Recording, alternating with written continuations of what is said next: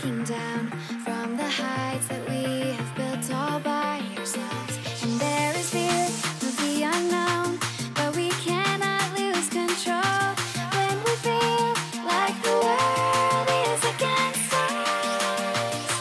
We're trying to find ourselves without the defining words.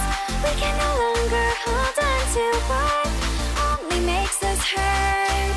We cannot sink into the dark. The vertigo is getting sharp. There's something greater than ourselves that we must reach for.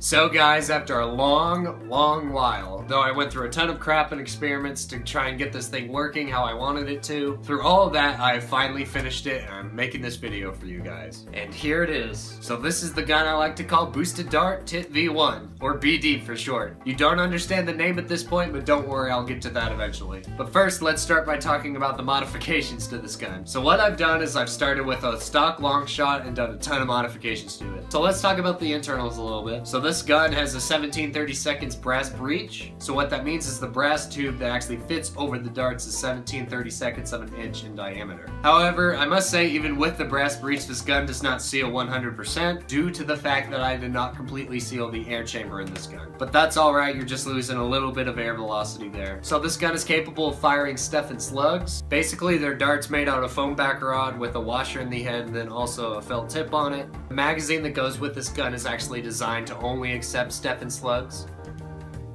And as a result of these modifications, this gun can no longer fire streamline darts. I kind of originally wanted it to also fire streamline darts, but it just didn't work out that way. But overall, I'm pleased with that decision I made when I was building it. Something notable about this gun also is that I modified it to make it two-hand or one-hand primable. And that is possible by the priming bolt being up here on the jam door. The reason it is no longer down here is because if you were to try and one-hand prime it from down here, then it would put quite a bit of strain on the bolt sled, and you really don't want that, especially in a brass breech. So whenever you pull back the priming bolt, the jam door moves a little bit instead of the bolt sled moving and warping. So it's a lot better this way, so you don't mess up your bolt sled and your gun effectively. This gun now has a K26 spring from McMaster Carb. In case y'all don't know what that is, I think I'll leave a link below. The spring is almost at full compression, but not quite entirely. So it's a really powerful spring. It actually takes about 12 pounds of force this way in order for you to pull it all the way back in the catch to catch the end of the plunger. So what that means is when you prime it back like this, your arm is not actually parallel with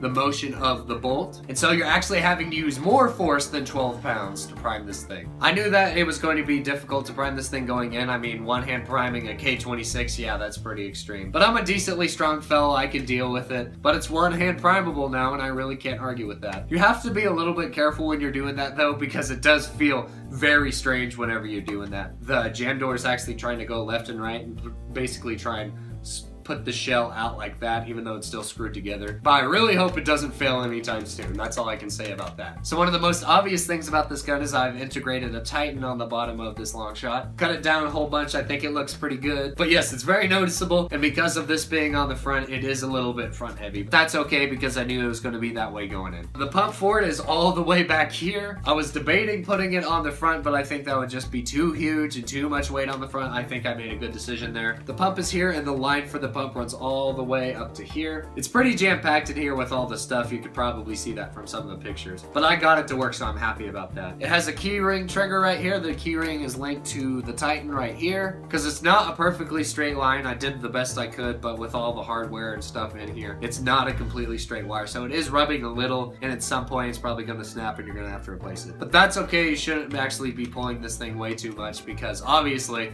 you're not going to be using it but once with this huge rocket. Alright, so now onto the paint job. So on this gun I used a white vinyl dye base coat to try and get everything even. And then I used some automotive paints. This happens to be Duplicolor Perfect Match. I believe it's called Inferno Red Matte, so that's that. And for some of the other pieces on this gun, I use this engine paint. I use this sparingly in a few other separate parts. I use this on the bolt and then also on this piece. Also for the detailing, I use some modeling enamels. This gold is not exactly the same as this gold. However, it works and it's just about close enough. Like I use this enamel a lot. I used it here and here and here and places like that and on this part. And then I also use this really kind of electric darker lightish green. I don't know how else to describe it. It's on a few places here. You can see it here on the bandolier strap and then in the lettering and down here. I hand painted all the logos, the Nerf and this, so they don't exactly look perfect, but that's good enough for me. And then lastly, I use some Rust-Oleum clear gloss. This is the semi-gloss, but I'm out of the gloss. That is what I used. I think I did a layer and a half basically of that. It's not the most even paint job in the world, but I still think it looks pretty good. I'm still gonna protect this thing though with my life though, because it's my baby. So you may be wondering if there was a theme with this blaster when I was building it and the color scheme. Maybe it was supposed to look like Iron Man. Maybe that's what y'all are thinking. But I'm here to dispel that and tell you what it actually is supposed to resemble. This gun was actually made to look like the gauntlet form of the boosted gear. This boosted gear is from an anime called High School DxD.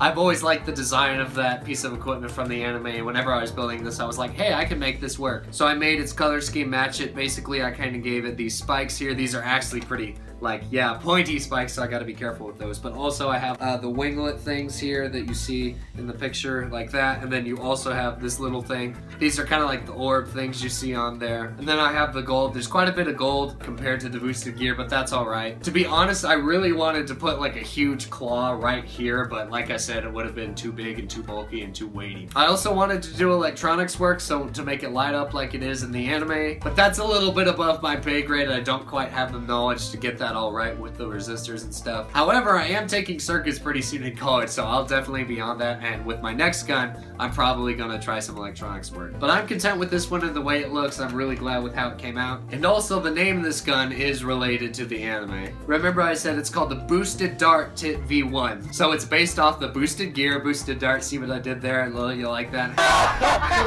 Hilarious and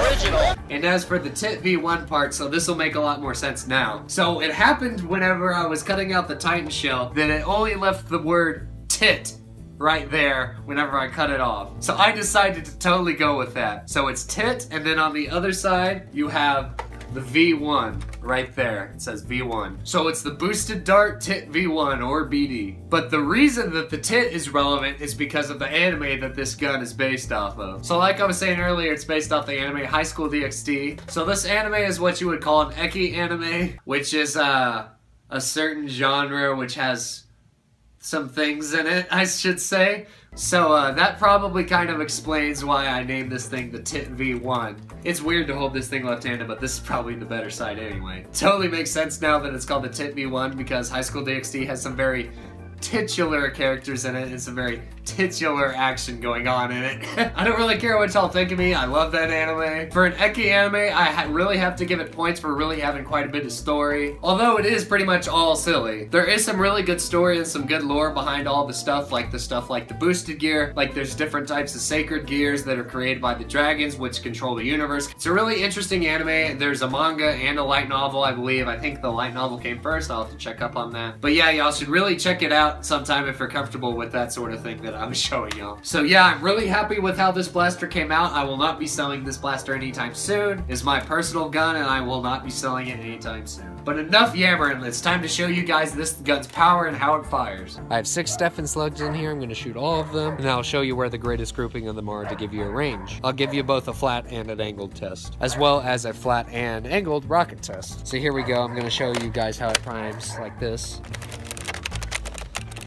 So yeah, it is pretty strong. It is a pretty hefty prime, like I said before. But yeah, I got it primed now, so I'm gonna shoot flat right here. This. So, yep. It's 1. It's 2. 3. It's 4. And that's 5. And that's 6. Then I'll do the rocket. 20 pumps is about right. Here we go, flat shot. There's that. So let's go see where they landed. You can kind of see that there's like 3 darts right here. There's one right there. There's one right there. There's also one right there. So I'd have to say the best grouping is about 60 feet from where we shot over there. 60 feet flat, not bad. All right, so I got it all loaded up here again. Now I'm gonna do about a 45-degree angle. That's 1, that's 2, that's 3. These are gonna be a pain to find later. That's 4, that's 5, that's 6. All right, now I'm gonna do the rocket as before. All right, so here we go with the rocket. 45 degrees.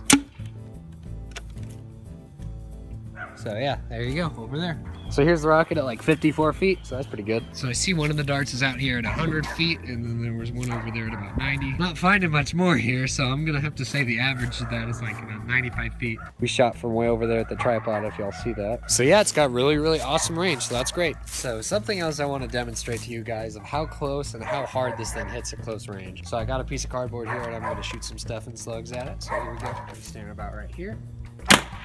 So it's some good stuff in there. It's not quite going through, but I mean, you know, it's still pretty good. There's another one. So yeah. So basically it penetrated it on these two at least. I'll show you on the back. This one kind of hit in a dent, so it kind of went inward instead of breaking, but I'll show you guys. It basically went through. It just didn't penetrate.